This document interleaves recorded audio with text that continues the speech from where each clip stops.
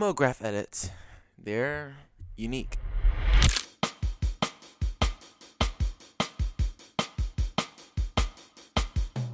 Okay, I'm not gonna do that. Anyways, first thing we're gonna do is open our new project. Guys, and today, do you guys see that? I'll be teaching you how to do the style.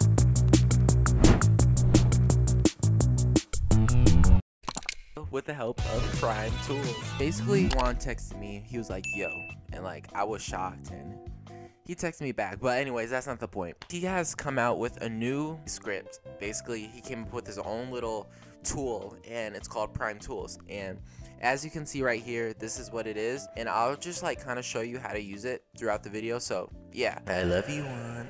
First, we are going to make a new composition. Keep it 1080 by 1080. First tip I would say is you really need to know what colors are aesthetically pleasing. I'm gonna put some on the screen. Any of those colors, those are really good. Using Juan's script, what we're going to do is actually press this, and it actually gives us a solid. If we want to change the color, we can obviously change that to whatever we want. I think white looks really good with monograph edits. Monograph. White looks really like clean, so I'm gonna use white. Second thing is obviously depth. Now, what do I mean by depth? Well, I saw this really cool effect on TikTok. I'm gonna use a suitcase. We are going to find a couple PNGs. This can be anything. Oh, these are not PNGs, what the frick? After we get our suitcase PNGs, what we're gonna do is import it using Control-I or Command-I. Just drag them on here. And yeah, basically what I'm gonna do first is scale this down. I'm going to rotate it using R, and then what I'm gonna do is try to make this look aesthetically pleasing. Already from like this right here, this already looks cool. We're gonna make these 3D. Boom, boom, boom. And then we're gonna press this right here, which is active camera. I'm gonna go to left. We're going to push this one up. We're gonna push this first layer the highest, and then we're gonna go to the second one, put it like right there in the middle, and then we're gonna move this one up just like a little bit. As we can see, it kind of scaled up, and it doesn't look like there's depth, but then once we add a no layer, which we can add it from right here, no, click, boom, no layer right there, guys. So make this 3D, and then we're gonna click the first one, hold shift, click the bottom layer, and then connect it to the null. And then once we press P and we scale this one in or out, as we can see, it has depth, but we want more low-key. We're just gonna plop this bad boy up here. That's depth right there. Yeah, I'm just gonna keep on adding more because I honestly like. And then once I go to the side, I can also see the depth a little bit. Number 3, guys, we got drop shadows. If we want to add a drop shadow, we don't even have to go to the effects. All we have to do is click. Guess which one it is? Drop shadow. So this right here, this is not the cleanest drop shadow for what we're going for. So what I'm gonna do is change the softness, and we're gonna do it just like that.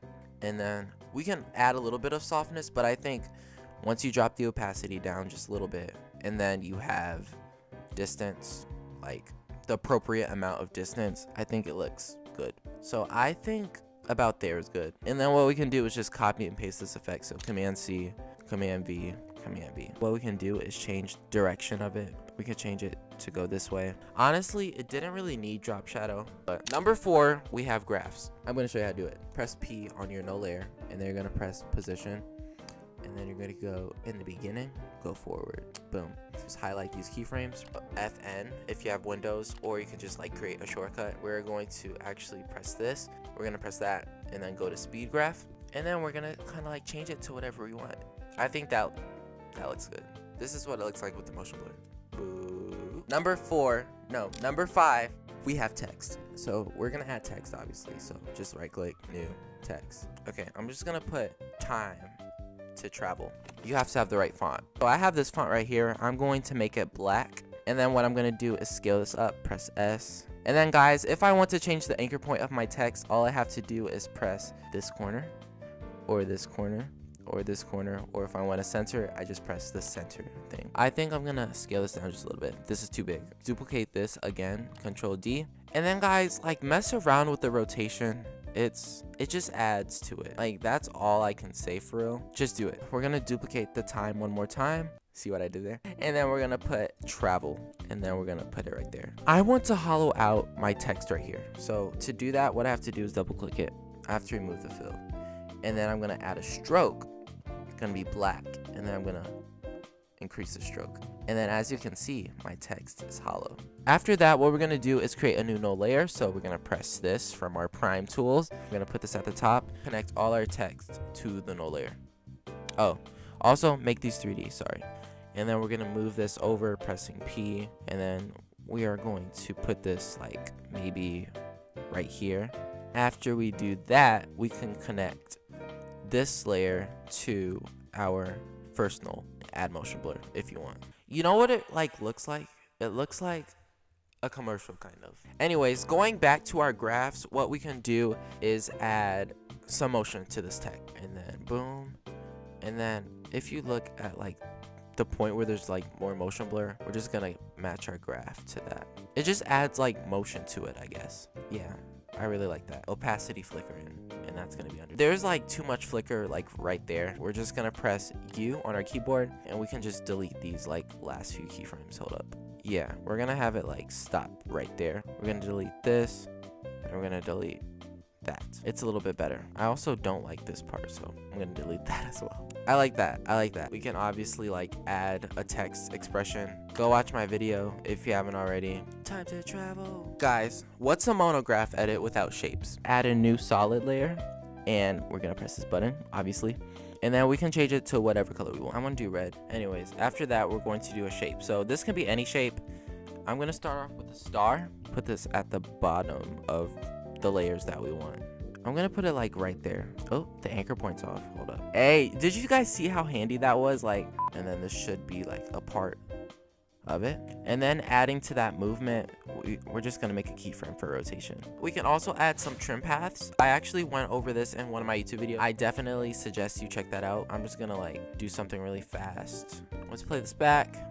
Boo, boo, boo, boo. Yes, I'm just playing around and seeing what looks best. Oh guys, this is cute. This is cute. Last thing with this depth, adding blur. And then if we add it to this one, oh, gotta add blur. Where's blur? Blur. Boom. Yeah. And then just like, that should be good. Guys, that just added so much. I can't even lie.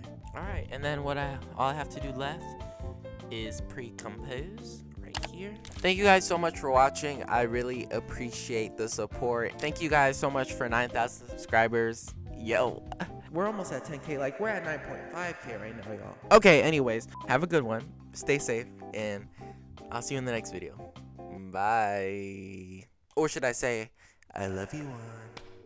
Okay, since Juan let me use his tools early, we're gonna end the video with, I love you, Juan.